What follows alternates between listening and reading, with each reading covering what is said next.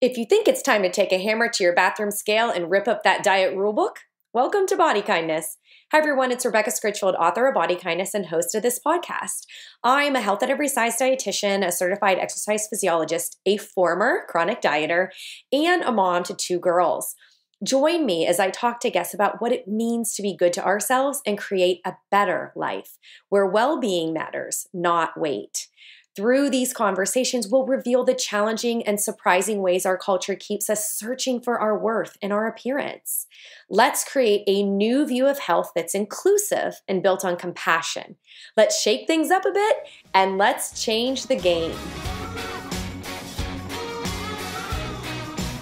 It's time to break up with that scale and all the other scales and judgments we use in life to make ourselves feel like a piece of crap. And you can do it with me for free in my Smash the Scale Challenge. Learn more at bodykindnessbook.com/BK Scale Smash. Again, that's bodykindnessbook.com/BK Scale Smash. I'll see you there.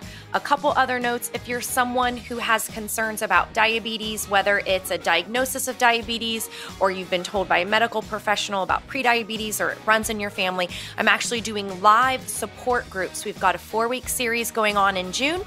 And to learn more about that, you can visit bodykindnessbook.com/Hayes Care for Diabetes. I know that's a long one, so if you just want to shoot me an email, that's easy too. It's Rebecca@bodykindnessbook.com.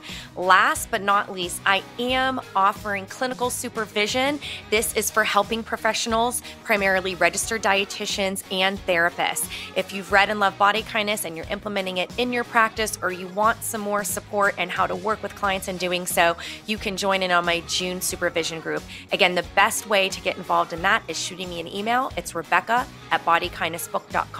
And I'll send you the link for more information. When I look in the mirror, I look at all the things that are wrong with the way I look. I feel like a lot of my body is like my least favorite. To walk around and feel like how you look is disgusting or like shameful, it's hard. The stylist is like, why can't you fit into the clothes? What are we gonna do with this fat model? And it's completely humiliating. The fashion industry and the media absolutely reinforces the idealization of thinness and the concept of a perfect body. It permeates so much of our daily lives, it's actually hard to escape. This imagery is at the root of one of the greatest public health crises in the United States and around the world generally. I could have had a cover, but I was cut out because of this color. It is lonely being a black plus-size model. There really should be more. People are so offended by the notion that plus-size and fat women deserve a place in the world. Health is not defined by a number on a scale. We need a more diverse range of role models.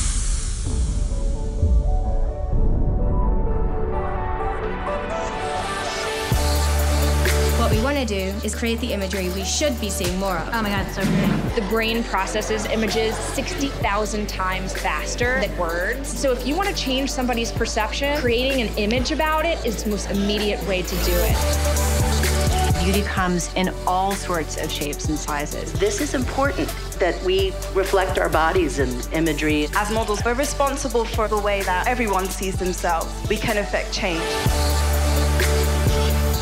We have to move towards a more diverse picture. We have to move because it affects our future generations of women. It's really important that every girl has that same opportunity to look at herself and say, I am enough.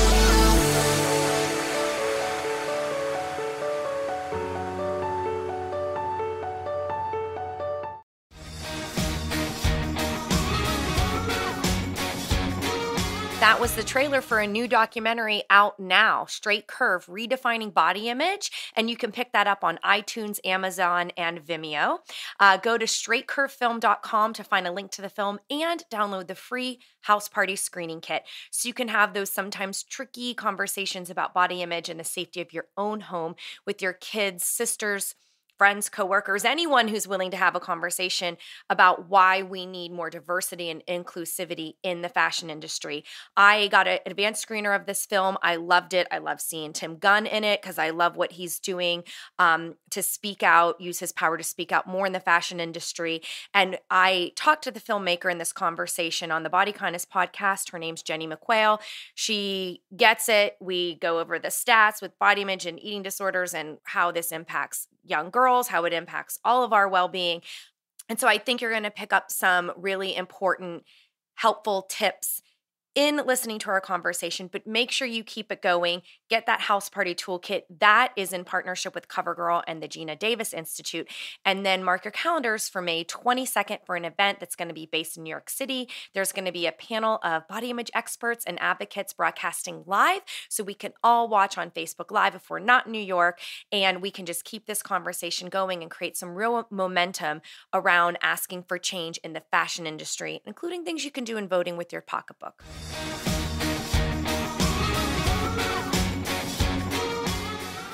Hey, Jenny, welcome to Body Kindness. Thanks for having me. So you are the director of a new documentary called Straight Curve, and I'd love for you to tell the listeners about it. Yeah, well, Straight Curve, and it has a tagline, Redefining Body Image, is documentary feature film on our body image crisis in the United States right now and how we're really kind of showing one very narrow standard of beauty for our next generation and how damaging that can be. And we really wanted to showcase the pioneering people who are challenging these society's beauty norms and really kind of trying to push back. So yeah, it's quite a positive look at a really disheartening issue that we're suffering right now. Can you tell me more about who is in the film? Sure. Well, the film premiered on Epix last year, actually. So now we're getting ready to release on iTunes and Amazon and Vimeo on demand so that people, all across the country and all across the world can actually finally watch the film in their own homes to rent or to buy. And it's, we have a really, really exciting kind of cast of characters, including Tim Gunn, who everybody loves. We have Iskra Lawrence, who's this incredible role model who has built out this really inspiring Instagram platform. She has over 4 million followers. We have some other models like Denise Bedeau and Robin Lawley and Philomena McQuaile. And then we also talked to some designers that are really kind of pushing the envelope, like Christian Siriano and Becca McCarran from Chromat. On top of that, we also go into a high school in New York City and we speak to a lot of high school girls about their insecurities and their struggles and basically, what we as adults kind of have done to fail those girls and how the imagery that they're consuming on a daily basis is really damaging them. So I think those girls really root us and ground us in the film and show us, we have a problem and you can kind of pretend all you want that we don't, and you can dig your head in the sand. But when it comes to body image, when it comes to self-esteem,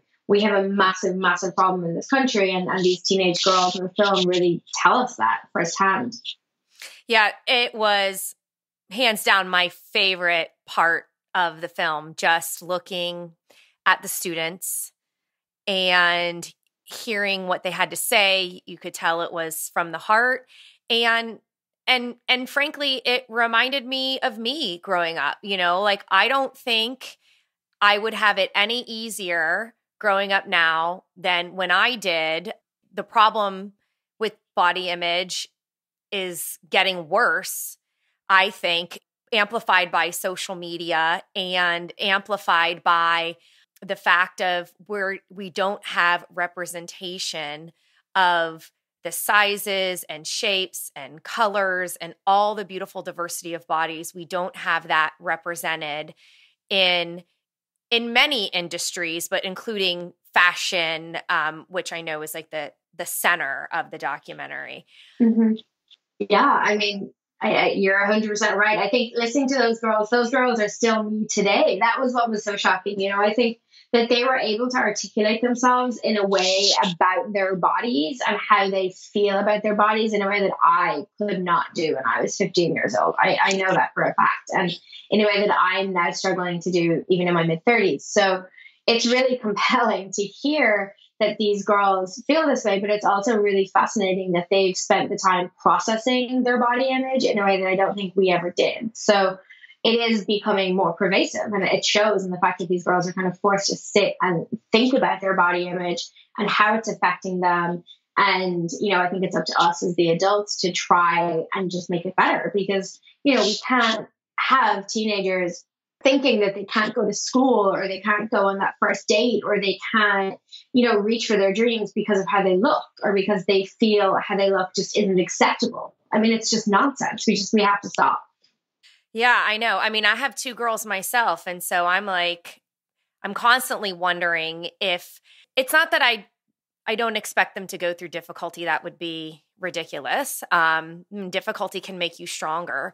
But I just feel that in a lot of ways, body image issues, it can be like gaslighting, right? So it is viewed as normal to fat talk, to body bash, to compare and despair your body to somebody else's. And it becomes a way that you can just beat up on yourself, on your worthiness. And honestly, it's like a dysregulation of your emotion, because, I mean, especially in the teen years, and you're going through, body changes, hormonal changes. There's some sort of normal stage, right, where kids are hyper aware of their bodies, right? Like they think if they have a wedgie that they can't get caught picking a wedgie, somebody might make fun of them. But that is a phase that kids are supposed to be able to grow out of. And I think that for me, it's like, as a parent, where I feel we are failing today's kids is that we have normalized the idea that bodies are projects, that you should be putting all your resources into trying to achieve that thin ideal. And the automatic opinion that, even that there are the words overweight or obese, which are medical terms, but even having those words, it is a comparison saying this weight is unhealthy and it's too high, and therefore you must be sick, you must be ill, you must put all your resources into trying to lose weight. And what is really gross about it is that the negative implications of being oppressed like that, but then also that what you would recommend to do, which I would think would be healthy self-care behaviors, but healthy self-care behaviors don't necessarily lead to weight loss or body changes. They can lead to improved health. And so it's just, that's kind of what I'm talking about in the gaslighting. It's like, we call this normal, right? Like a thing that girls are supposed to deal with, a thing that teens are supposed to deal with. And we're not doing anything about it. Yeah, I mean, I think one of the biggest issues we look at in the film is health. And you touched on it there. And I think the reason that I was forced to dive into health in a film about body image is because when I kept questioning, what is standing in the way of more diverse and inclusive imagery, or what is standing in the way of more representation for all women, the issue that kept coming up time and time again was health. And this idea that if you look a certain way, you're unhealthy, or this concept of, you can judge a person's health by the way that they look. And it's absolutely preposterous. And I tried, to bring a lot of experts to the table in the film to really dismantle this idea, because it's toxic and it's wrong. And it's, it's causing us to have a public health crisis of its own, which is ironic, right? So, the idea that we're measuring kids' BMI in school, when BMI in and of itself is a metric that has existed for way, way too long and has been proven time and time again to not work. It doesn't measure muscle density. It doesn't measure, so many things. So you could be a top athlete and be measuring into an overweight or obese category in the BMI, which makes no sense, right? So this kind of idea of measuring our kids and then being sent home with a report card. And we talked to the CEO, Claire Misko, of the National Eating Disorders Association, and she honestly told me that some parents have told her that BMI report card is the start of their child's eating disorder. So how is it okay to basically try and nip one issue in the bud, but in turn, by doing so, you've just caused this other huge problem? And I think, we also haven't fully accepted in this country that eating disorders are a huge problem, and that they're not just about vanity or about, how you look, but that they're a mental disorder. I think we have to accept that also, and that the ramifications of fat shaming someone, or of telling someone they're overweight, or categorizing them as obese using a BMI metric alone, can lead to an eating disorder, which in and of itself may be even worse. So I think that the health issues are really pertinent when it comes to having a conversation about body image, and making sure that we find the ways to do it in the right way. And I think being in the midst of what some call an obesity epidemic in this country has led us to basically almost ignore the other end of the spectrum, which is the massive eating disorder issue we're having by branding people obese. Yeah, it is such a twisted intersection, because the idea about caring about your health and well-being, right? Like, human beings, by and large, we're born, we figure out the world. We might complain day to day, but it's like, we like to be alive, like, in fact, part of the sickness in our sort of wellness culture is that we're trying to prevent dying, which is actually part of life too. But, and so it's like, it's a high value, right? Like, health is a very high value for a lot of people. And then so to have it intersected with weight and appearance is so harmful. It's definitely not supported by science. Everything you said about the BMI is 100% true. Even the basis of when it was calculated was based off of, white males decades ago, and it's just so really bothers me to think that any school would actually weigh kids, use the BMI. I mean, even doctors' offices, it's just not helpful. And, anyone who might think that, oh, well, I've got to have a conversation with somebody about their weight. I mean, especially kids, that would blow my mind. But, kids or adults, it's like, I have to have a conversation about your weight. You're saying your weight is a problem. Your body is the problem. You are a problem. And it's like, healthcare providers should know how to actually reframe a weight concern to well-being, to self-care, to let's talk about daily choices. And this is the worst thing you could be. This is the worst thing that could happen. And so you need to avoid it at all costs. And I think that is one of the reasons why you see that link with eating disorders. Right.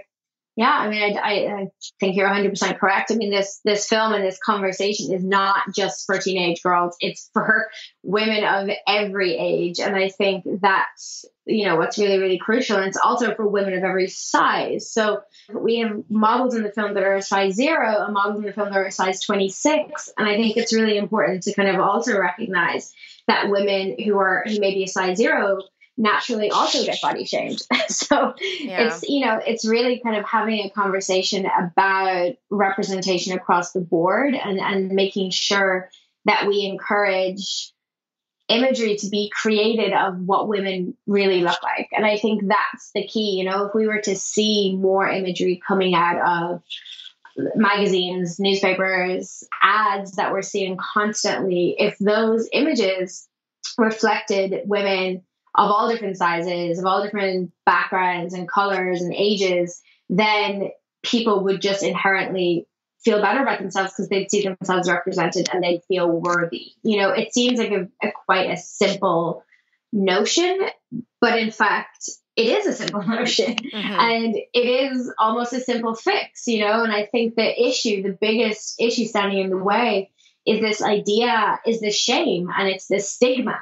And, while making this film, we were confronted with this a lot, that brands and designers and people who are dressing the models for all of these ad campaigns, or just everything that you're constantly seeing, these people did not want their clothing or their shoes on larger women.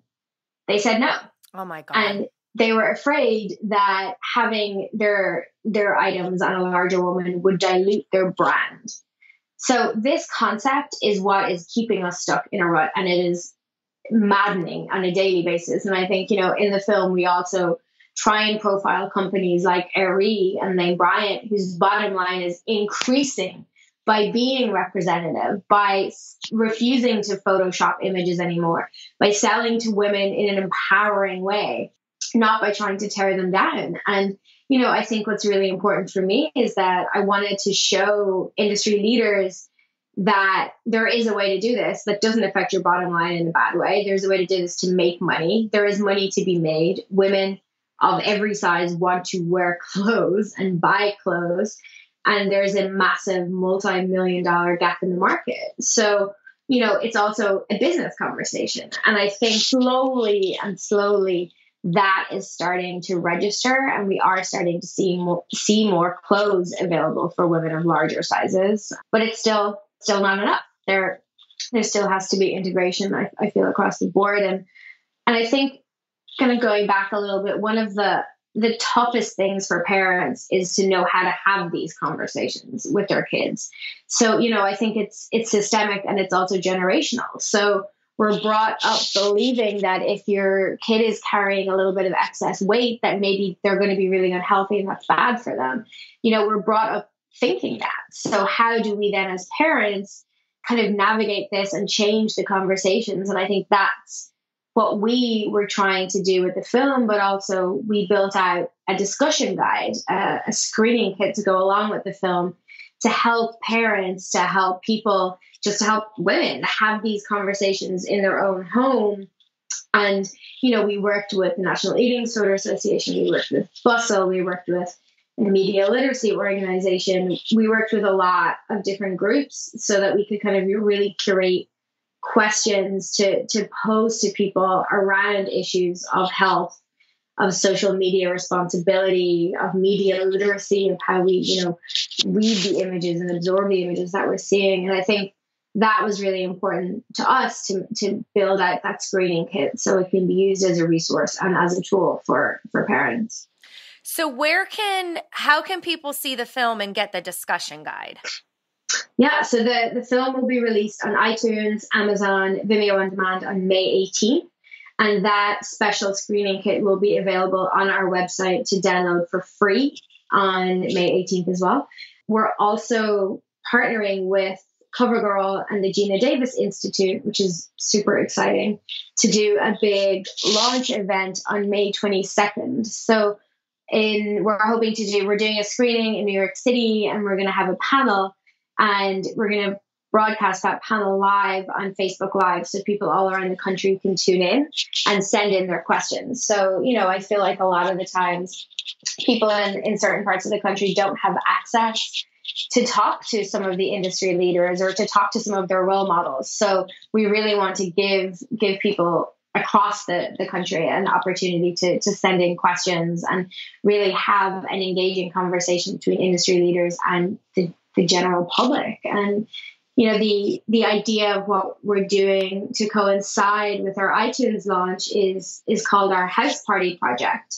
And that's where the screening kit comes into play. And it's we want to encourage people to have, these sometimes awkward, but very important conversations in the comfort and safety of your own home. And we want moms to have their kids and their kids' friends over. We want women to just come together for a movie night, or sorority sisters to gather in their house and use the free screening kit, which we've made, and have a discussion and have some fun activities that are in the kit as well to really kind of help have a conversation about body image and what it means to us individually and personally. Yeah. I mean, it's so important.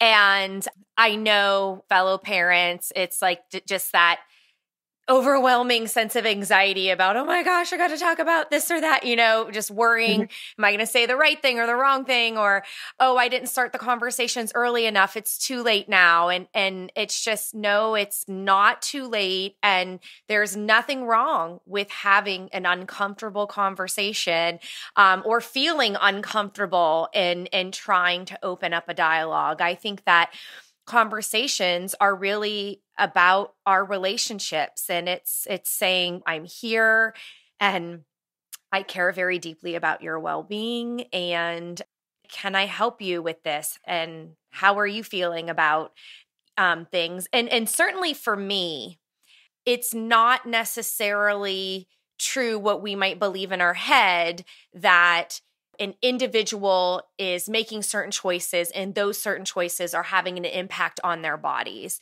And that in fact, what puts all those negative beliefs in our mind has a lot to do with power and oppression and money. And to your point, like, oh no, we don't want our higher weight models wearing our stuff. Like that to me is a big mistake, like a big screw up. Like that has to be fixed. What are some other things that you discovered in doing the film that it's just like, oh my gosh, these are big systemic barriers that we have to tackle? I think that's a big question. I feel honestly that the shame and the stigma attached to the larger body and the concept of fat in general in this country is something that is standing in the way of everything. I mean, it's kind of crazy. And I think, we have a global brand marketer in the film kind of talk about we don't understand the cumulative effects of the images that we're putting out in the world. So, there's ad agencies, there's, brand marketers just creating ad after ad after ad and without thinking of the cumulative effect of this. So, I think that's something that is quite important to kind of pinpoint all of a sudden, and he talks about his own personal journey saying that until he became a father of a young girl, he just didn't realize and didn't take a moment to stop and pause. And, we learn in the film that our brain processes images 60,000 times faster than words. And that was a shocking statistic to me. I just couldn't believe it. And it makes sense. And if you think about how we spend our days now, we are bombarded with images from the minute we wake up in the morning. If we're on our cell phones, we're scrolling through images on Instagram. There's Facebook ads popping up on our feed. You walk to school or take the bus and there's ads everywhere on the street, in the bus, on the train. Whether or not you realize that you're being surrounded by imagery and advertising, you are, and whether you think you're internalizing it or not, you are. And I think the hope and what I think could really change this is if we shift the percentage of that imagery that we're seeing to something more representative and more inclusive, more diverse. You may not necessarily realize it, but you're going to be internalizing that. And I think the more positive imagery that we're seeing, the more positive we'll feel about ourselves. And I think it's kind of an accountability issue at this point. And industry leaders across the board really need to kind of stand up and recognize that we have a problem, recognize that they are part of the problem, and recognize that there could be an easy way to start trying to solve this problem. I'm not saying there's an easy solve, but I think that really diversifying our imagery and being way more accountable for what we're putting out in the world and how we're telling people, what they should look like and the beauty standards that we're setting, we all have a responsibility and we can all change that. And I think that's what's really, really important. And I think that's kind of crucial to move forward. And I believe it can happen. Yeah.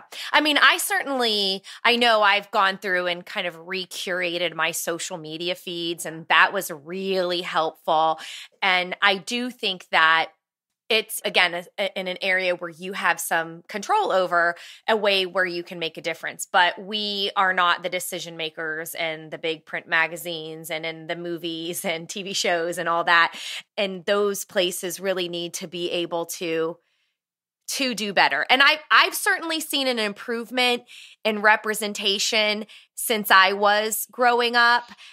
But what about actually taking a look at the stats of our population and matching the population to match with the imagery, or at least get closer? Because, I mean, it's ridiculous when you look at our actual heights and weights and the diversity in our population as opposed to what you actually see get represented. Do you have any stats or kind of clarifications that would help listeners understand that gap?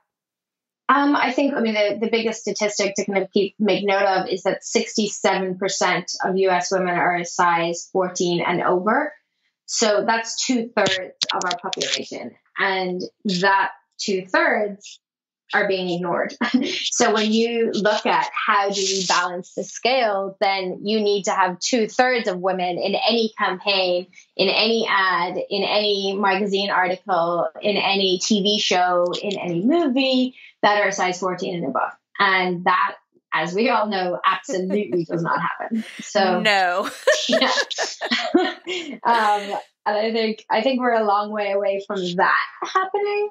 But, I also think something, you mentioned social media really quickly. Something I tell everybody and I recommend doing is curating your feed, but also curating your child's feed. So knowing how to harness this tool of social media and using it for good, because as long, we often hear about people and the negative stories about body shaming that happen, or about just bullying that happens online and on social media. But there's also a lot of really positive stories from teenagers, from women out there who now with social media all of a sudden see themselves represented, because there's women on social media that look like them.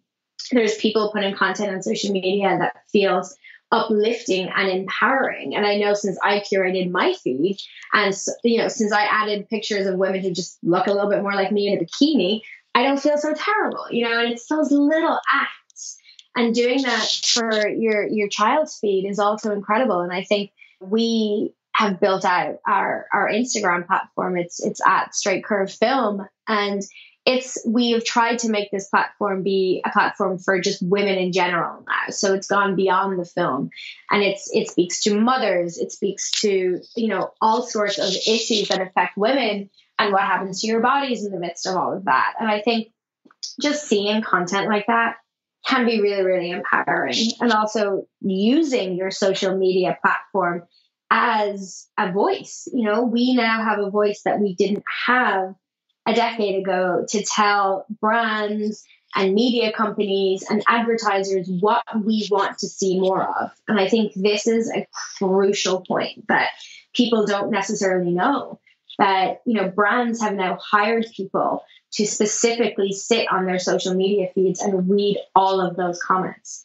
Magazines and media companies have done the same. So they are listening and they are reading in a way that we never had access to these power players before. And telling them, what they're getting right is really good. So celebrating the people who are doing it well, celebrate the people who are representing you and you feel good, and then tell the people who aren't what you would like to see more of. And, we, along with our house party project, have launched a hashtag campaign called the I Want to See campaign, where we just encourage people, tell industries out there, tell clothing brands, tell magazines what you want to see more of, because they are listening. Yeah, I am going to encourage everyone to use that hashtag, and because absolutely, I think that we have to realize that our voice is our power, and we will hear an inner critic say, don't do that, nobody cares what you think, or you don't have time for that, or, any sort of deterrent that it will tell you.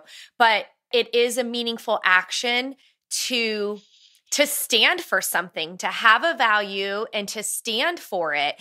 When I bump up against this all the time, right, as like a health professional, people will make the assumption that when I am talking about reducing weight stigma and not dieting and instead focusing on well-being, I'll get questions from, but what if they're like really fat, like really at a higher weight? And I get they don't understand about weight stigma. It's like you treat people no matter what they weigh the same. You give the same advice no matter the size body.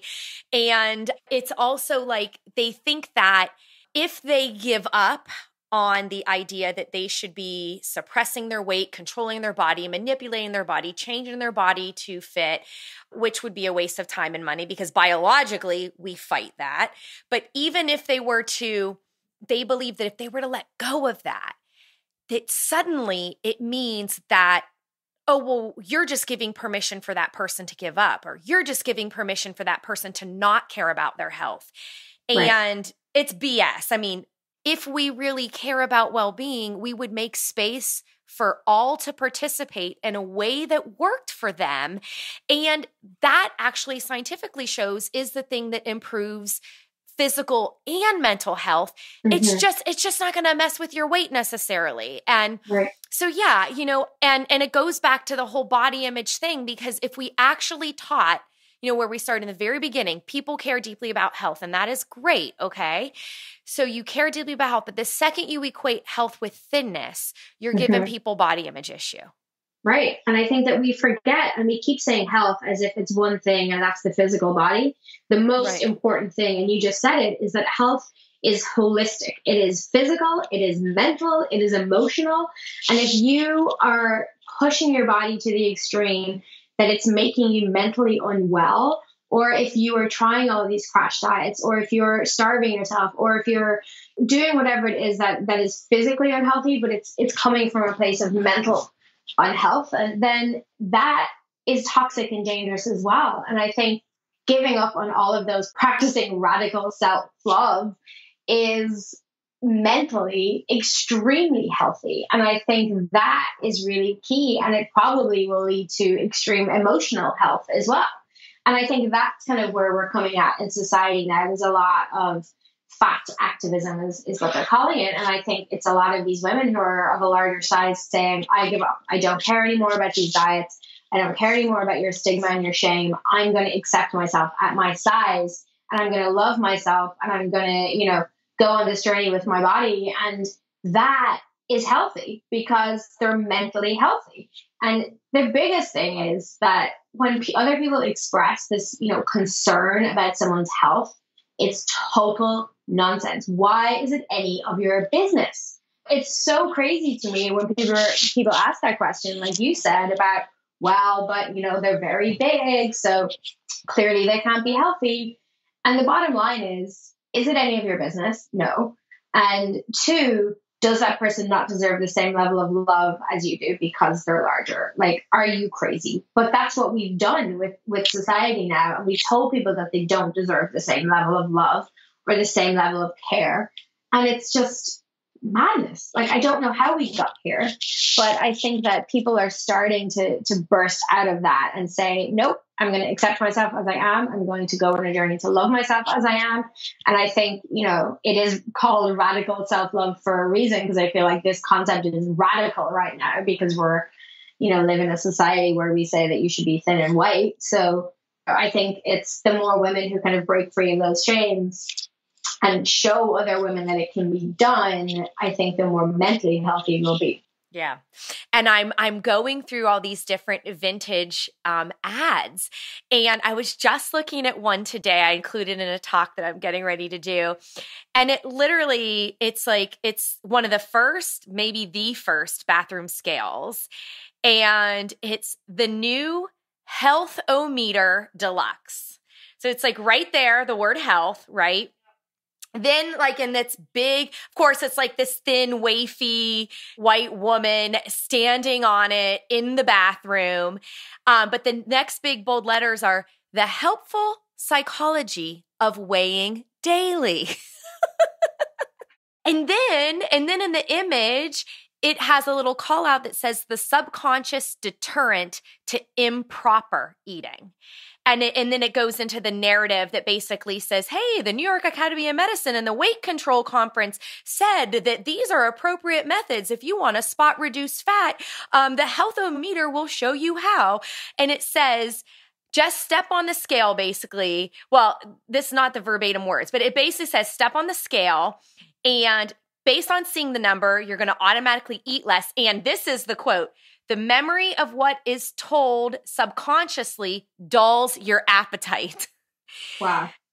And so I'm just looking at this, and it's like, that is marketing, right? Like, I loved watching Mad Men. I loved it. But it's like you could really see how you could take something And so what I track the bathroom scale back to is that the penny scales on the street used to be like a joke, like a funny, like, oh, we're going to the movies. Let's put a penny in and see what we weigh. And it was like a little ha-ha thing that made a ton of money. And so inventors figured out how to get it small enough, and they needed a reason to make people want it, and body and dieting, that it really, there's so much power in marketing and sales behind it. And just, I mean, this ad would never pass muster today because it's full of blatant lies. But if you think about humans as being animals who passed on those behaviors and those psychologies to their kids and to their kids. And then so here we are, fine, successful women bitching about life right now. Right. But it's like, I don't know, you say it wouldn't pass now, but I'm not convinced of that either. We just cage our lives in a lot of beautiful glossy sheen and still push it out into the world. So, I think one of my more empowering and positive takeaways from making the film is, there's a headline in the film that says American Eagle's Air rebrand increased their bottom line by 32% by starting to advertise to women in an empowering way. So they decided to stop photoshopping their images. They decided to show women of a variance of sizes and colors and basically show women as they are. And because of this, they increased their sales by 1/3. So for me, I think the era of Mad Men is gone. I know for a fact that I do not spend my money on a brand that makes me feel bad about myself. You're not going to get my money. If you make me feel bad, no, it's not going to happen. And I think that we as women are now way more empowered than we were a generation ago or two. And I think that is starting to shift the culture of advertising and marketing considerably as well, because I think people are suddenly realizing, oh, wait, we no longer can sell to women's insecurities. We have to sell to empower them. And it's going to change the entire landscape. And I think as more and more women also climb the ladder, which we know is important, and get into those boardrooms, the more that they're going to be able to, shout and fight for empowering content to come out of those ad agencies. And I think that's going to, just do wonders. And I think we show in the film your bottom line will increase. And I think that just needs to be hammered home. And eventually brands and marketers will start to listen. Yeah. You are right. As much as I would love to think that you could make an emotional appeal, I'm sitting here with an article in front of me about 1 in 5 teenage girls participate in unhealthy dieting behaviors. And this is a replication. I've known that, but this is a recent replication of over 100,000 kids. And it is actually across. You would think the emotional appeal of hey, this leads to laxative use and fasting and everything. At the end of the day, money is power. Money is in business, and businesses need, to your point, that the wonderful hashtag to be like, we're not going to buy your crap unless you do this, right? So we need the activism piece of it, and we need them to be listening, and we need them to understand that there is a market. And I don't know how or why they don't see it. I think that they just, well, actually, I do know. I think what they can't let go of is that the idea that what sells is when we make people want something. They have to feel such a pain that they have to spend their money in order to get this thing that they believe is going to make life better. And so it's well, then if people start accepting themselves, how am I going to make them feel this pain to buy this thing? And I think a lot of it is what's shifting away from oppressive diety stuff and sell something else that people will buy that actually makes them feel good. Right. And I think, you asked how do we make this happen? And I think, there's the crucial point of the activism part has to be in place. So we, the consumer, need to be telling them, and they need to be listening, but they are listening. So this is the crucial point that I discovered, is that these brands and marketers, they've hired people specifically to listen to the consumer now on social media. So now it's up to us. So I think, if anybody's to blame, it's the consumer. We have to stop blindly spending our money on companies that don't support our beliefs or don't basically represent us in the ads that they put out in the world, or don't empower us or make us feel good. We have to talk to those brands and tell them why and what we want to see more of. And because we know they're listening. So now it's the activism part. Now it's the part where we have to come together and actually just start telling people what we want to see more of. Yeah. And I would just add to that, for those who have thin privilege, don't leave that responsibility just up to higher weight folks. Like, just because you can walk in a store and get, and you know, you might hate the clothes offered, you might not like the price, you might think it's all ugly, whatever. You can still walk into the store, find something that fits. And there are people who can't do that. They have limited to no options. Shopping is stressful. It's frustrating. You mentioned Tim Gunn in the beginning. The second I saw him in the trailer you sent, I was like, I'm watching the documentary and she's coming on the show, because I love Tim Gunn. I love Project Runway. I love what he is doing. I think, you know, I hope he keeps doing more, and he invites people to join him, because that is a great example of how a person of power can create change. But, you know, there are still a lot of people that, if you don't know what it's like every day to be oppressed about your body, you might feel the pull of dieting, but you don't know what it's like to have this oppression be pushed on you every single day. You can be an ally by taking and doing the same thing that you're saying. Watch where you spend your money. Stop spending it on businesses that don't support your values. Go into the stores where you shop and ask, can you carry higher sizes? Why are higher sizes more expensive? Because there's a lot of other ways that people at higher weights are excluded that just makes life hard for them.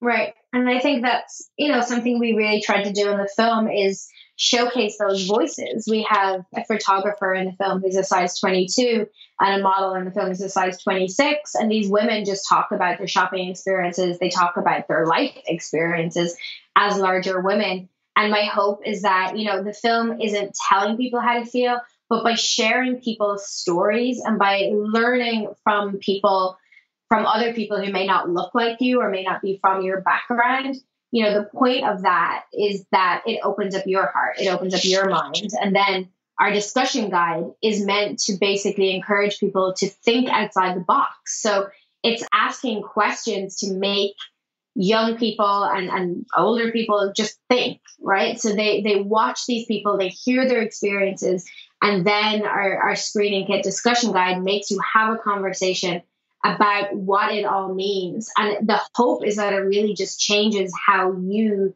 think about things and how you think about people, how you think about size or race. And it's not being, you know, hammered down your throat. There's no like lesson here.